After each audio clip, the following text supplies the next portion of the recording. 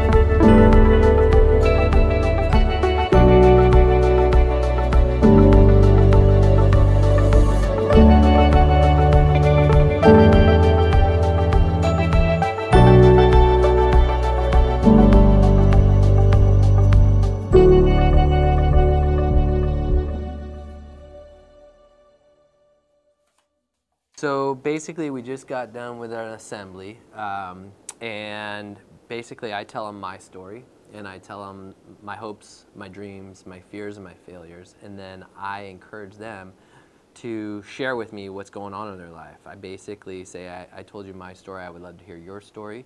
And then we hand out our cards where, it's you're not born a winner, you're not born a loser, but you are born a chooser. And I ask them to fill out their name, their grade, and then give us comments. And because I'm real and raw with them, a lot of times they'll open up and just tell us. So we're looking for any concern cards, red flags, cutting, addictions, problems in the household. And then basically we make copies of them and make sure the principals see them.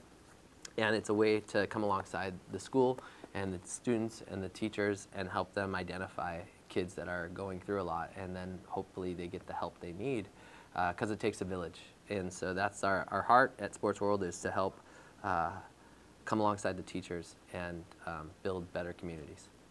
I know that there's lots of struggles in the schools. I know we do the Illinois Youth Survey, and I see the answers that the children give, and I know there's lots of anxiety, and there's lots of depression, and there's suicide is one of their #1 concerns for kids their age, is depression and suicide. And so a speaker that can come in and reach them and connect with them on a level where they're ready to be transparent is amazing, because then they're ready to change. They're ready to make some different choices in their life. And these cards show that Tom truly connected with them, and they're ready to share their heart and say, I need help, I need to talk to someone.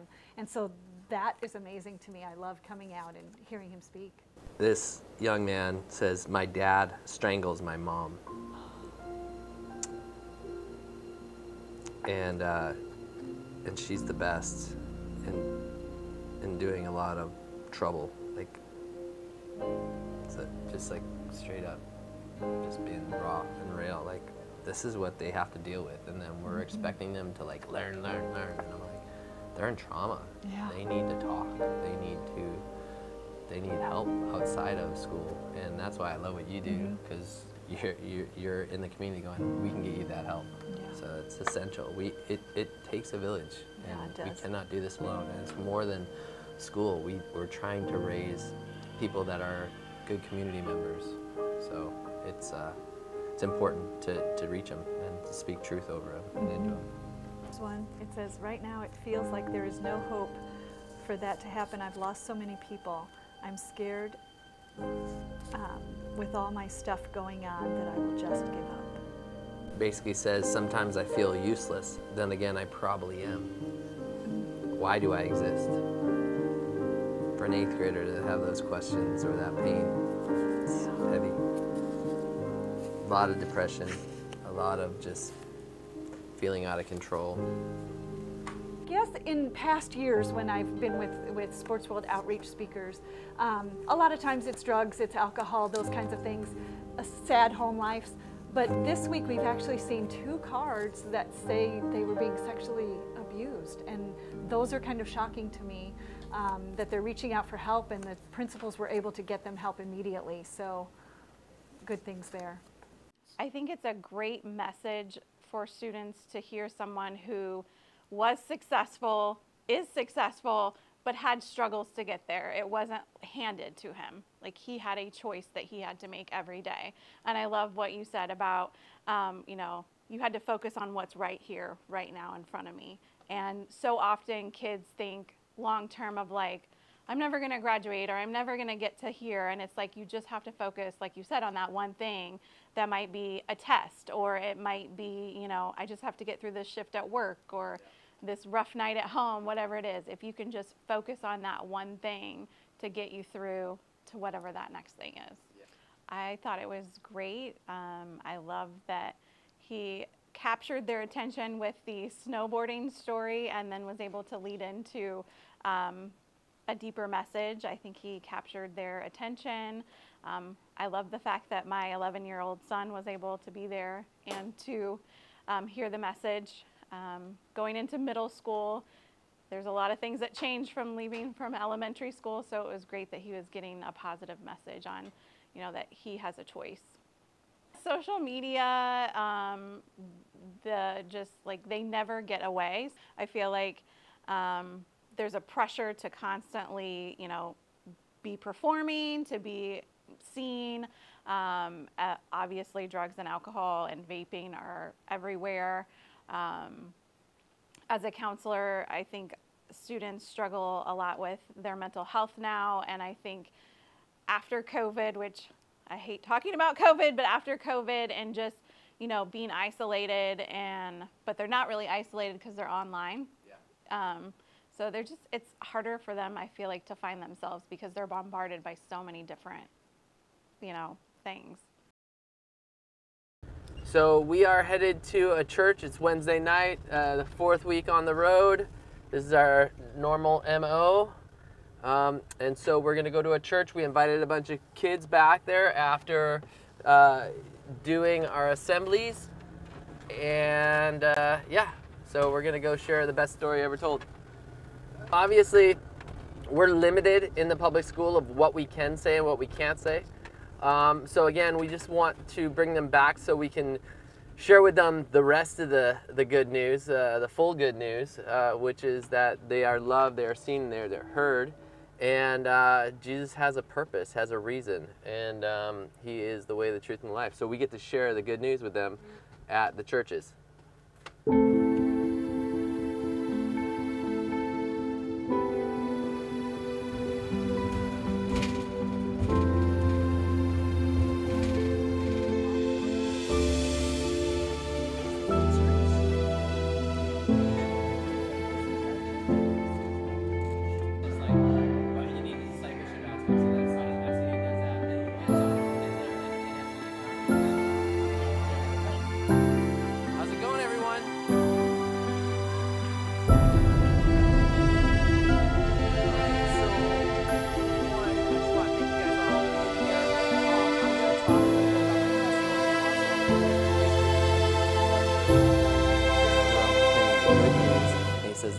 God has come near. He says, repent, believe the good news. That's what we all need to do. And so I'm just going to make that invitation open to each and every one of you guys, and we're going to bow your heads, and I just want to pray over you guys.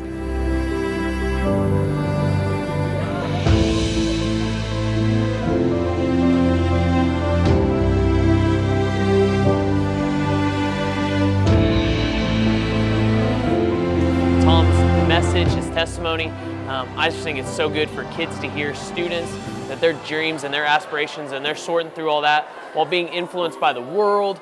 Just his message just resonates so well with them. It's so cool to hear it from somebody that's achieved all the things that they want to achieve and understand that, you know, that's lacking if you don't have a relationship with your Creator and with Jesus. So super, super cool, and thankful for his time. Pretty rad. It was good. We had about a bunch of people. And a lot of people made decisions for Christ, which is awesome. Raised their hand, said yes, got prayer, and yeah, it was a good night.